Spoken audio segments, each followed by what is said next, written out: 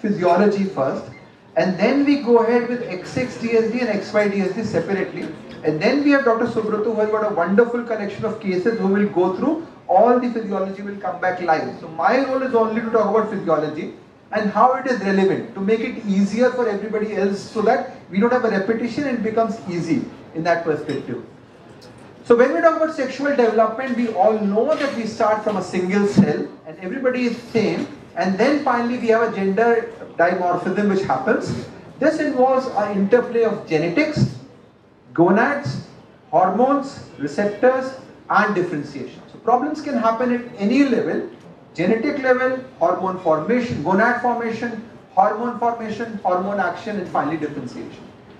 So this is what is DSD. So we'll start off first of all with gonad development. So first step in the overall development is the development of the gonad from the urogenital ridge. So urogenital ridge is the common area of three organs.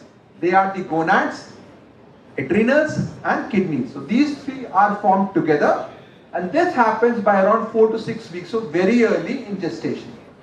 Then we have some players which lead to development of what is known as a bipotential gonad. So the initial gonad can become both testes as well as ovaries. And in this situation, the few genes which play an important role is NRF5A1 at 6 to 7 weeks, which basically plays a role in gonadal development as well as adrenal development. So if you have a problem in this gene, you will have adrenal insufficiency as well as abnormalities in the gonadal development. Now, very often we may see that it may present only as DSD without adrenal insufficiency, but we need to be careful that we need to assess for adrenal. The second important player in the development of bipotential gonad is WT1, and this also plays an important role in the development of kidneys. So if you have a gonad problem, look at kidneys and adrenals. From there, these two converge, and along with SRY, which is the master gene overall which decides about the gonadal fate, they work together in tandem, particularly NR5A1 because it works at multiple steps from there also. And these two then combine and activate what is known as SOX9, which is a major determinant of follicular cell growth and production of the Sertoli cells. Not follicular, Sertoli cells pretty much the follicular cells. So this produces AMH, while we have anti-testis genes like FOXL2 and DAX1, which basically result to development of ovaries. So we have a bipotential gonad. If there is SRY and SOX9, it becomes a testis.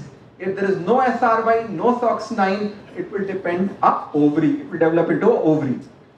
There is a fight between the testicular and the ovarian genes, particularly SOX9 and FOXL2. And if you have too much of the ovarian genes or anti-testis gene, you will have a bipotential gonad in a male which will develop into an ovary. So these things can happen. Few key genes to remember is WT1. Why? Because WT1 will be associated with and Danish-Drash and Fraser syndrome. So any child with XY DSD, you will have to be very, very careful about renal abnormalities to happen.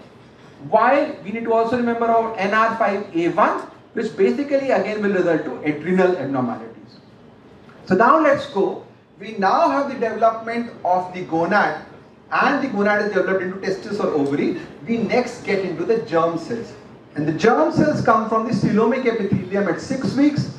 They migrate, and they migrate basically, these are not very important because these conditions are not very important.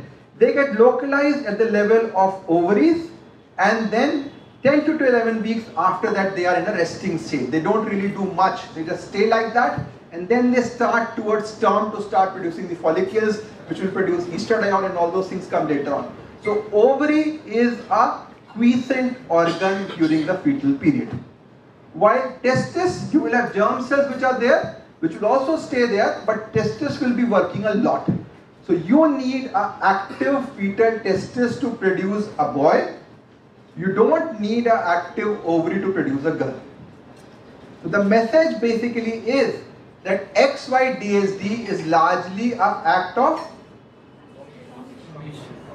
omission, in which your work is not happening. You don't have a gonad, you don't have a testis, you don't have testosterone, you don't have dihydrotestosterone, you don't have androgen receptor. You will have XY DSD. But if you don't have a gonad, you don't have an ovary, you don't have estrogen, you don't have aromatase, you don't have estrogen receptor, you will still be a girl. So XX DSD is an act of commission. So this is a very basic difference, act of commission and omission, which will help you distinguish. Now these germ cells are actually destroyed in the blood, but if some of them persist, they go into different parts of the body and cause germ cell tumor later on. Not much important. So now in testis development, there are various genes which play different role. So NR5A1 affects which cell line? So there are three major cell lines: Leydig cell, Sertoli cell and germ cells. So NR5A1 control, SOX9 predominantly controls the Sertoli cell, and Sertoli cell produces AMH, and this AMH and inhibin B, this will basically cause suppression of the Mullerian structures. Simple as that. Leydig cells are largely controlled by the NR5A1, and there are two things which are produced by the Leydig cells. One is, which is very simple. Second is insulin-like factor 3. And this insulin-like factor 3 will cause, it will act on the testis and cause descent to happen. So testicular descent has got two parts, and Dr. Rajat will definitely talk about that. Is the descent from the abdomen to the inguinal region, and from the inguinal region to the actual scrotal position. The descent in the abdominal phase is regulated by INSL3. The inguinoscrotal descent is regulated by testosterone. So if you have no gonad, or gonad is not working at all, it will be, where will the testis be? Abdomen. If you have a selective problem in testosterone production or action, it will be in the inguinal region. So location of gonad in a XY person will tell you what problem you are dealing with. So if you have real gonadal it cannot even go to the inguinal region. While 5-alpha reductase and AIS will be in the inguinal region. So now germ cells, we don't talk much. So ovarian development, this is less important because we said that even if you have 0 ovaries, you will have external female appearance which will happen. But WNT4 is particularly important here also. We have the theca cell which produces, androstenedione. And we have the granulosa cell which produces estrogen. And what converts androgen to estrogen? Aromatase. So if there is no aromatase, you will have low estrogen and you will have high androgen. So this will result in what picture? XX DSD. But very important catch. What will happen to the mother? Mother will virilize, because fetal adrenal is a factory for producing DHEAS, which goes to the mother, where aromatase in the placenta produces estriol, and that's why your estriol levels are very high. So if you have an aromatase deficiency in the placenta, you will basically have maternal virilization. So simple question every child should be asked with atypical genitalia: did the mother virilize? Yes, it is either an exogenous drug or it is aromatase deficiency. So this will be very important when we discuss subsequently. And then we have the oocyte which produce the image, and this we are not really concerned. A few words about steroidogenesis. We talked about basically about ovarian development, testicular development, but how do they make these steroids? So there is a common pathway which basically involves 3 enzymes: side chain cleavage, star and 3-beta HSD. After this 3, what will be formed? Product here will be progesterone. And progesterone is the most important product of the metabolic pathway, because if you do not have progesterone, you will have no survival, they will die, because they will be having abortion at that point of time. So progesterone has to be formed. From here in adrenals, we have 21 which produces cortisol, 11 produces aldosterone, and 17 produces DHEAS.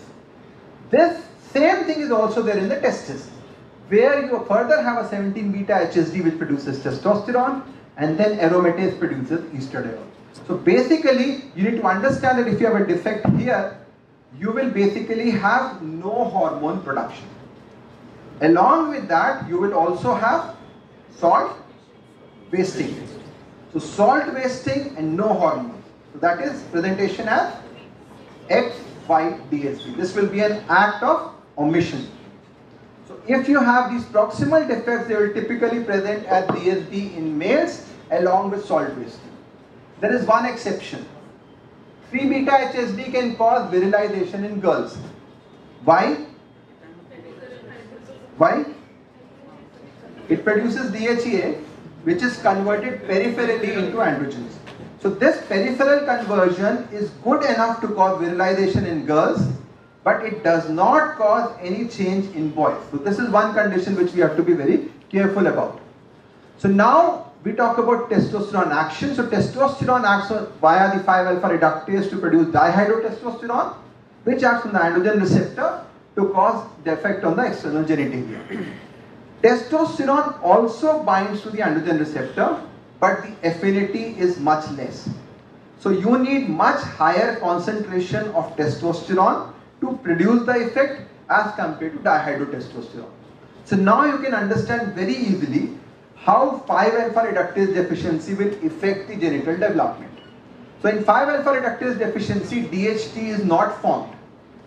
Now, which part of the genital system will have a high testosterone exposure?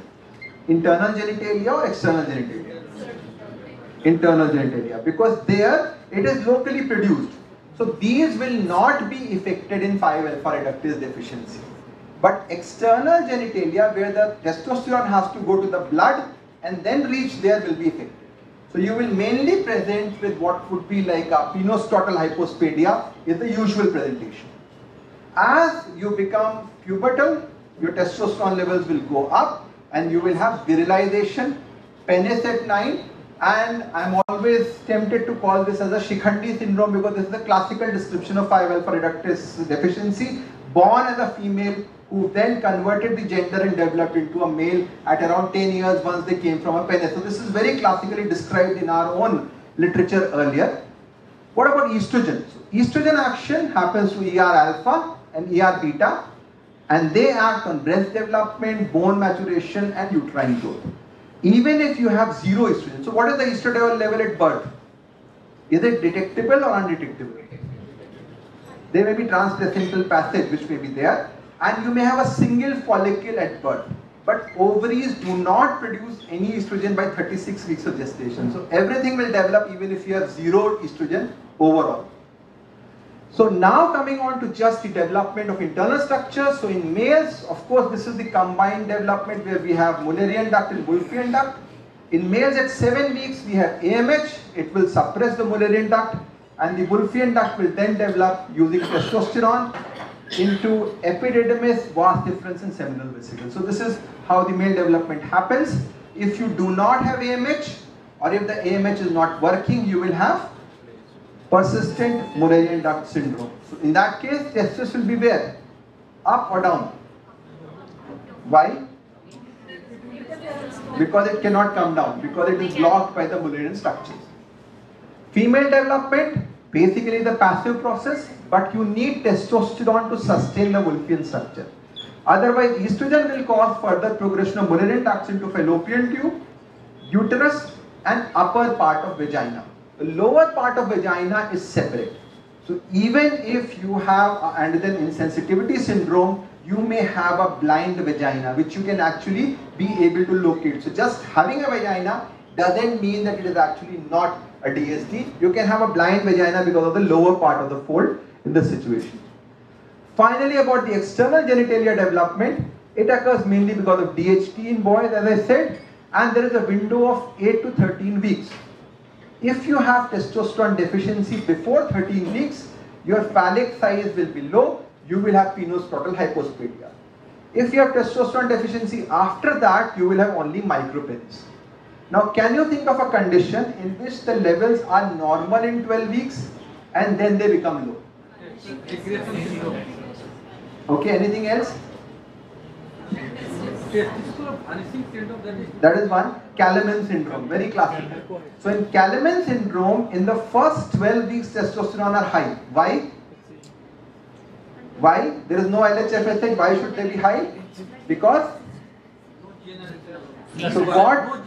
so So what HCG acts on the testosterone to produce the testosterone. But after 12 weeks, HCG is gone. So you present with micropenis and not DSD. So hypogonadotropic hypogonadism should not be suspected ever if somebody has a hypospadia or a abnormality. In females, estradiol production will basically result in external development which is there, and there is no fusion if the exposure is after 12 weeks. So labioscrotal fusion suggests that there was an antenatal exposure in this perspective.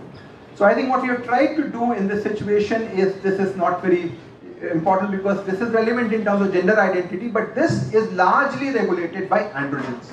And this is now known that if you have a fetal androgen excess, you may have problems in gender identity later on. We will not discuss much on this.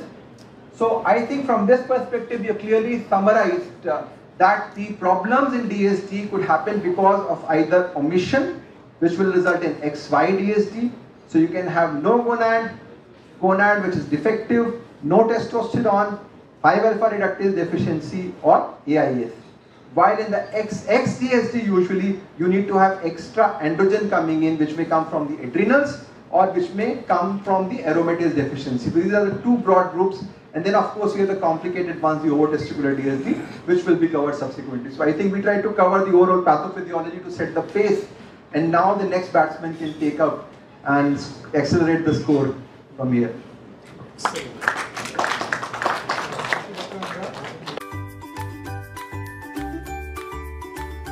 Visit our website learning.growsociety.in, the go-to place for pediatric endocrinology learning. Happy learning.